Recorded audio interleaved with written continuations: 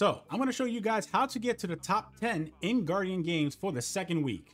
What's up guys, Reckless here and welcome back to another video. Today I'm going to show you guys how we got over 350,000 points in the competitive playlist for Guardian games without any single cheese. I will however skip all of the traveling parts to make this video a little bit shorter for your sake. Believe it or not, getting to the top 10% is easier than you think.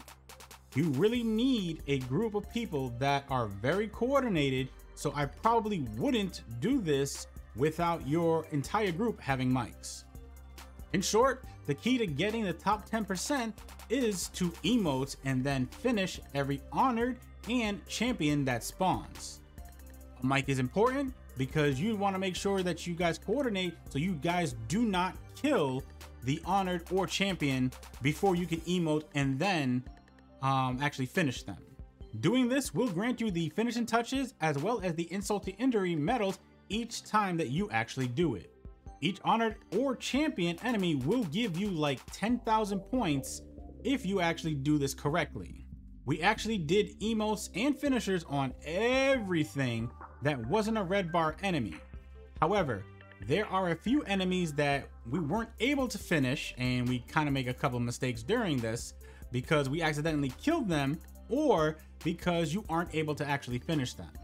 Just make sure that it says that you did the emote on the bottom left of the screen before you actually do the finisher, or you won't get both medals. This next area, you will spend the majority of your time in this mission. In the vehicle bay, you want to milk all of the honored enemies in this area. They will be all over the map, but your focus will be on the top left and right sides.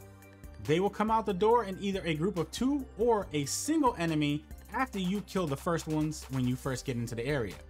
The vehicle bay will also have barrier champions too, and it's a little bit easier in order to kill them if you kill the red bar enemies to get them out of the way. Also, kill the interceptor pilots. They can kill you when you least expect it. And they are the scions driving the interceptors.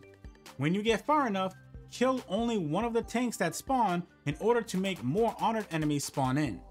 You can literally stay here for the majority of the mission, but remember when the timer hits 20 minutes, your multiplier and your points do go down, so make sure everyone, or at least one person, is paying attention to that.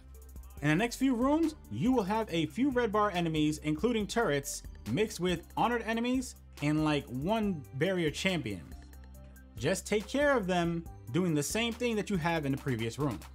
Right before the elevator, be very careful not to kill everything so fast. There are a lot of honored enemies mixed with red bar enemies and one unstoppable champion. When you get to the boss room, melt the boss as fast as you can so he puts up his white shield, then head to the left side of the room to take care of the unstoppable champion.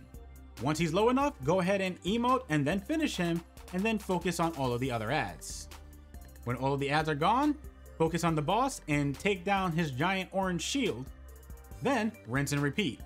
In this room, the final boss room only has 3 phases with only 2 unstoppable champions, and there are no honored enemies at all. Just a whole bunch of red enemies. Hopefully this actually helps you guys out to at least get up to 300k, and if it does, let me know down in the comments. And that, my friends, brings us to the end of the video. If you are new here, feel free to subscribe to my channel and like the video if you enjoyed it, and I will see you guys in the next one. Hey you, watch these videos too. I know you like them. Go.